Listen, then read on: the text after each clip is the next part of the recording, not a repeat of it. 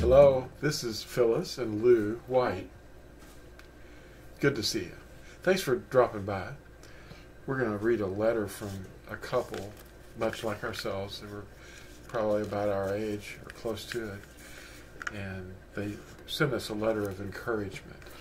And they share with us about 4 pages of some of the things that they've been through.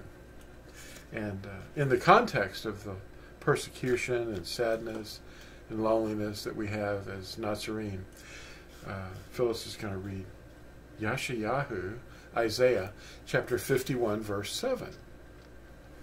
Okay. It says, "Listen to me, you who know righteousness, a people in whose heart is my Torah. Do not fear the reproach of men, nor be afraid of their revilings." Yeah, they revile. They throw it back at us and say, "Oh, you don't have to do that." "Oh, yeah, you do." Yeah. Anyway, this is the letter. We won't reveal the name, but they do watch these videos, so they may be watching this as you are watching it. Lew and Phyllis. That's what we're calling. That would be me. That would be you. And I'm the Lew. Anyway, let me get my goggles. It's been about 15 years since I was introduced to fossilized customs. Thank you both for your exhaustive research. You must have spent unbelievable amount of time, a true sacrifice. I was first introduced to the lies of Christmas and the Bunny Day and certain other fossilized pagan practices that we were involved in about 50 years ago. 50 years is exactly how many years we've been married. Mm-hmm. I went to the pastor of the fellowship and shared my newfound truths, only to be belittled and told these words. "Now, brother, we know it's not his birth or resurrection. It's just the day we've set to acknowledge his birth or resurrection, to give him glory, of course. And concerning Halloween, don't be an old fuddy-duddy. Just drop a piece of candy and a track in their bag."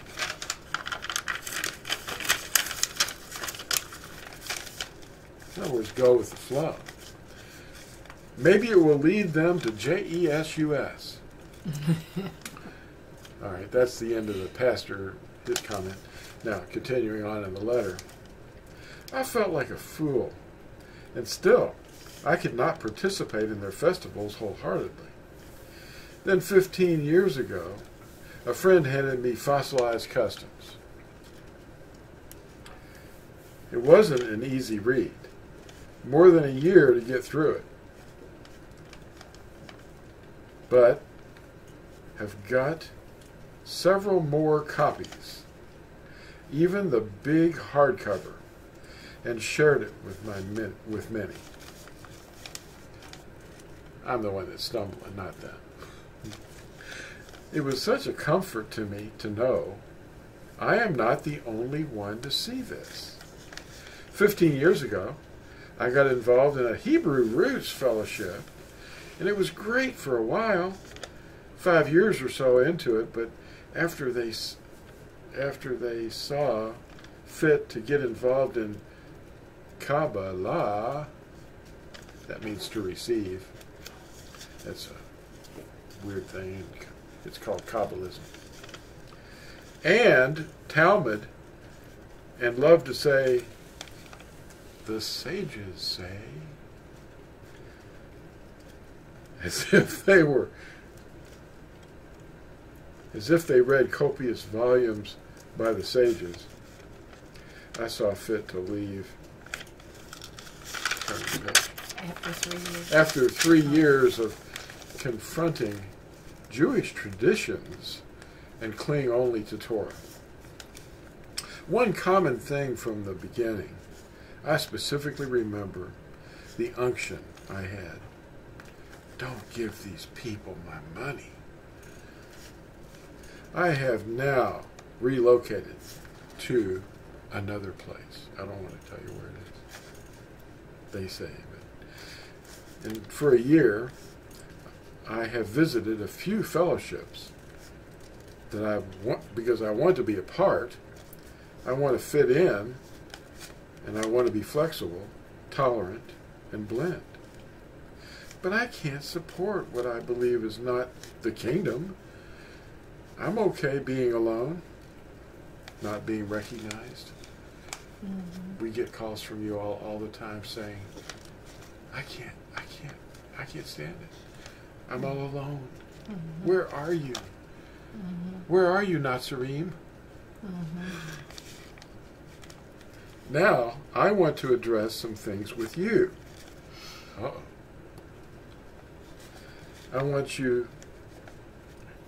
No, I visit you. I visit you constantly on YouTube. Everything you share, I regard as the truth. That's scripture. It's not me. Mm-hmm. In the last week or two, I've seen a few critics. Their objections are ridiculous. They are so weak. And do they really believe their ministry is to expose believers? Their purpose in life? It seems like that's what a lot of people do. They name their ministries after themselves. Oh my. Now, Lew, Phyllis, why don't they expose Catholicism or Protestantism? Mm-hmm. Not people. You know, we're not here to wreck reputations. I have been slandered, denounced, lied about, kicked out, labeled as one who has been led astray by Satan himself. Which of the prophets of old did religion not slander? I'm okay, having no reputation, impugned, rejected.